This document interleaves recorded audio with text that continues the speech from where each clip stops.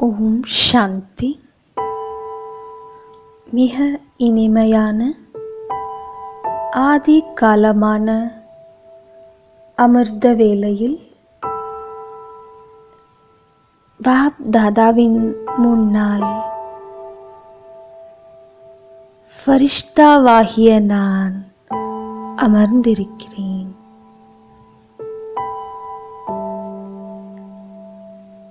பிரகாசமாக ஒளி வீசிக் கொண்டிருக்கக்கூடிய சூக்ஷ்ம உலகத்தில் நானும் ஒளி உடலுடன் பாப் தாதா முன்னால் அமர்ந்திருக்கிறேன். பாப் தாதாவை உற்று பார்த்து கொண்டே இருக்கிறேன்.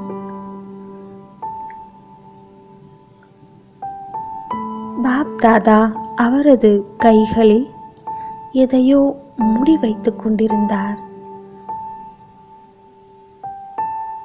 நான் அவரது பக்கத்தில் சென்று அவரது கைகளை பார்த்தேன். அவர் புன்சிரித்தவாறே அவரது கைகளை என்னை நோக்கி நீட்டினார். பாபா, குழந்தாய், இதோ பார், நான் உனக்காக என்ன ஒரு அன்பான பரிசை கொண்டு வந்திருக்கிறேன். பார் குழந்தாய். அவரது கைகளில் ஜொலித்துக் கொண்டிருந்த வைர சாவி, மந்திர சாவி. அதில் மேரா பாபா, என்னுடைய பாபா என்ற எழுத்துக்கள் பொறிக்கப்பட்டிருந்தது. சூக்ஷ்ம உலகத்தில் பாப் தாதாவை சுற்றிலும் அழகான கண்ணாடி பெட்டிகள், பொக்கிஷங்களின் பெட்டிகள் வைக்கப்பட்டிருந்தது. குழந்தாய், இந்த அனைத்து பெட்டிகளின் மந்திர சாவியை உனக்கு கொடுத்திருக்கிறேன். இதன் மூலம் அனைத்து பொக்கிஷங்களும் நிறைந்த ஆத்மாவாக நீ ஆகிவிட்டாய். பாப் தாதா அவரது அனைத்து பொக்கிஷங்களையும் எனக்கு கொடுத்து விட்டார். நான் அந்த பெட்டிகளுக்கு பக்கத்தில் சென்று ஒவ்வொன்றையும் திறந்தவுடன் ஆனந்தமும் அமைதியும் சக்திகளும் எனக்குள் நிரம்பிக் கொண்டே இருந்தது. நான் என்னுடைய புத்தி என்ற பையில் அனைத்து பொக்கிஷங்களையும் நிரப்பிக்கொண்டு இந்த பூமிக்கு வந்தடைந்தேன். ஓம் சாந்தி.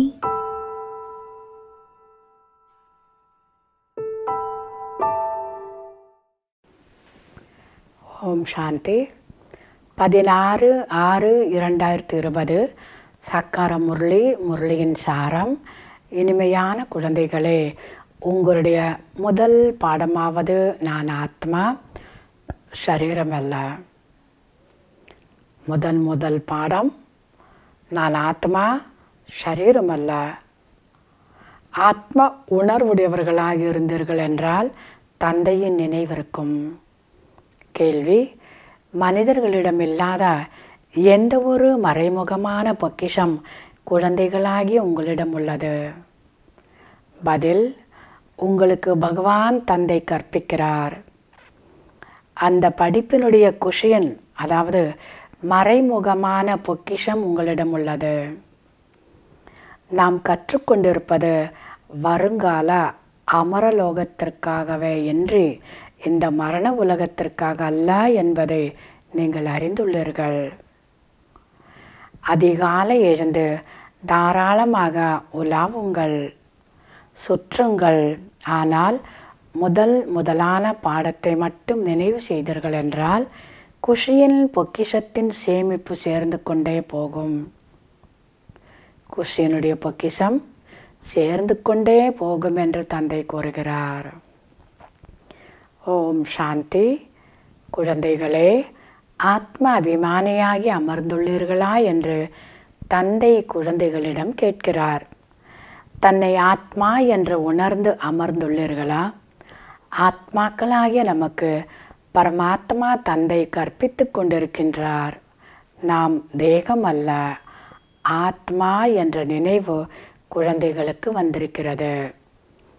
குழந்தைகளை ஆத்ம அபிமானியாக ஆக்குவதற்காகத்தான் உழைக்க வேண்டியதாக இருக்கிறது. அடிக்கடி தேக அபிமானத்தில் வந்து விடுகிறார்கள். எனவே தான் பாபா குழந்தைகளே ஆத்ம அபிமானியாக இருக்கிறீர்களா என்று கேட்கிறார். ஆத்ம அபிமானியாக இருந்தால்தான் தந்தையின் நினைவு வரும். தேக உணர்வில் இருந்தீர்கள் என்றால் லௌகிக்க உறவுகள்தான் நினைவிற்கு வருவார்கள். முதலில் நான் ஆத்மா என்ற வார்த்தையை நினைவில் கொள்ள வேண்டும். ஆத்மாவாகிய எனக்குள் 84 பிறவிகளினுடைய பாகம் அடங்கியுள்ளது. இதை உறுதிப்படுத்த வேண்டும். நாம் ஆத்மா, அரை கல்பம் தேக அபிமானிகளாக இருந்தீர்கள் என்று தந்தை கூறுகிறார். பாபா சொல்கிறார், இப்பொழுது இந்த சங்கமயுகத்தில் மட்டும்தான் குழந்தைகள் ஆத்மாபிமானியாக ஆகிறீர்கள். தன்னை தேகம் என்று நினைப்பதால் தந்தை நினைவிற்கு வரமாட்டார். எனவே முதலில் ஆத்மாக்களாகிய நாம் எல்லையில்லாத தந்தையின் குழந்தைகளாவோம் என்ற இந்த பாடத்தை பக்குவப்படுத்திக் கொள்ளுங்கள், உறுதியாக்கி கொள்ளுங்கள். தேக அபிமானி ஆகும்பொழுது தேகத்தின் சம்பந்தங்கள் நினைவிற்கு வரும். குழந்தைகளே, இந்த விஷயங்களை உங்களுக்கு புரிய வைத்து கொண்டிருப்பவர் யார்? அதாவது ஆத்மாக்களினுடைய தந்தை பரமாத்மா அப்பா. அவரைத்தான் பாபா வாருங்கள், வந்து இந்த துக்கத்திலிருந்து விடுவியுங்கள் என்று அனைவரும் நினைவு செய்கின்றனர். இந்த கல்வியின் மூலமாகத்தான் வருங்காலத்தில் உயர்ந்த பதவியை அடைவோம் என்பது குழந்தைகள் இப்போதுதான் அறிந்துள்ளீர்கள்.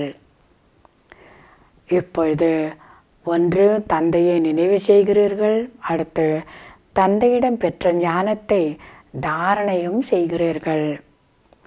நீங்கள் ராஜாக்களுக்கெல்லாம் ராஜா ஆகிறீர்கள். அந்த ராஜாக்கள் குறுகிய காலத்திற்கு ஒரு பிறவிக்கு ஆகுகிறார்கள். உங்களுடைய ராஜ்யம் 21 தலைமுறைக்கு இருக்கும்.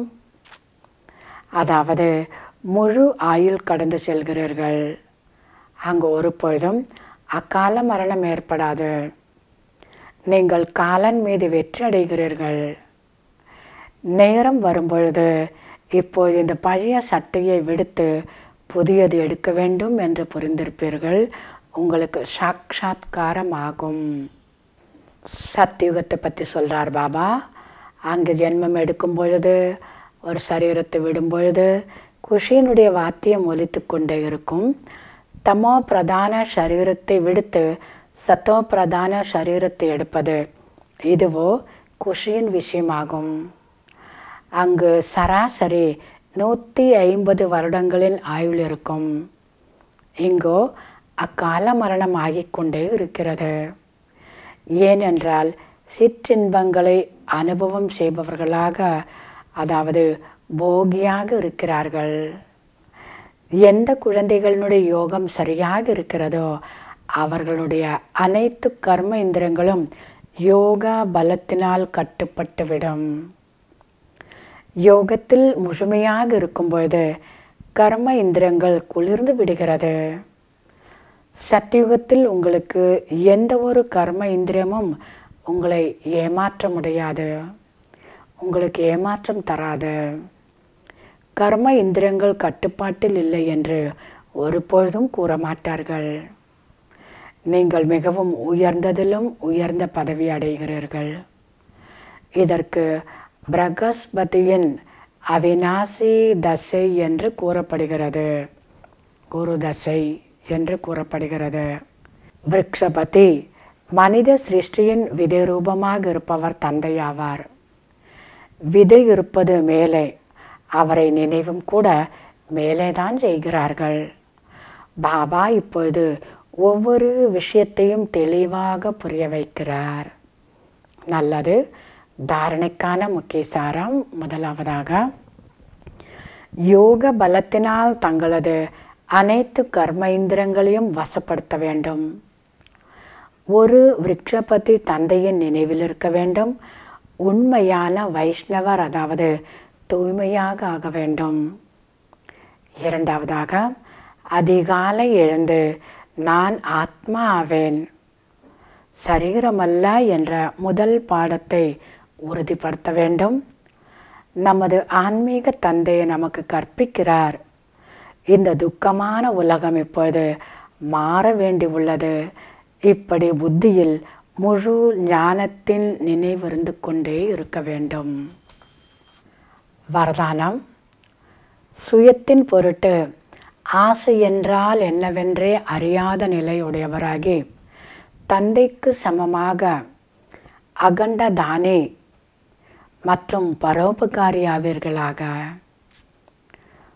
சுயத்தின் பொருட்டு ஆசை என்றால் என்னவென்றே அறியாத நிலையுடையவராகி தந்தைக்கு சமானமாக அகண்ட தானே, இடைவிடாமல் தானம் செய்யக்கூடிய மற்றும் பரோபகாரி ஆவீர்களாக. விளக்கம். எப்படி பிரம்மா பாபா தன்னுடைய நேரத்தையும் கூட சேவைக்காக ஈடுபடுத்தினார்.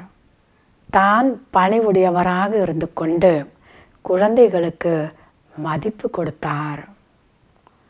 காரியங்களை செய்யும்போது கிடைக்கக்கூடிய பெயர் புகழின் பிராப்தியை கூட தியாகம் செய்தார். பெயர், மதிப்பு, புகழ் எல்லாவற்றிலும் பரோபகாரியானார். தன்னுடையதை தியாகம் செய்து மற்றவர்களுக்கு பெயர் வாங்கி கொடுத்தார். தன்னை எப்பொழுதும் சேவாதாரியாக வைத்து கொண்டார். குழந்தைகளை எஜமானராக ஆக்கினார். குழந்தைகளின் சுகத்தில்தான் தன்னுடைய சுகம் உள்ளது என்று கருதினார். இதுபோன்று தந்தைக்கு சமமாக ஆசை என்றால் என்னவென்று அறியாத நிலை, அதாவது இப்படிப்பட்ட போதையுடைய துறவி ஆகி அகண்டதானே பரோபகாரி ஆகுங்கள். அப்பொழுதுதான் உலக நன்மை காரியத்தில் தீவிர வேகம் வந்துவிடும். வழக்குகளும் கதைகளும் முடிந்து போய்விடும். ஸ்லோகன். ஞானம், குணம் மற்றும் தாரணையில் கடலாகுங்கள், நினைவில் பிந்துவாகுங்கள். ஞானம், குணம் மற்றும் தாரணையில் சிந்துவாகுங்கள், நினைவில் பிந்துவாகுங்கள். நல்லது. இனிமையிலும் இனிமையான 5000 வருடங்களாக காணாமற் போய் மீண்டும் கண்டெடுக்கப்பட்ட செல்ல குழந்தைகளுக்கு தாய் தந்தை பாப்தாதாவின் அன்பு நினைவுகள் மற்றும் காலை வணக்கம். ஆன்மீக குழந்தைகளுக்கு ஆன்மீக தந்தையின் நமஸ்காரம். ஆன்மீக தந்தைக்கு ஆன்மீக குழந்தைகளின் நமஸ்காரம். ஓம் சாந்தி.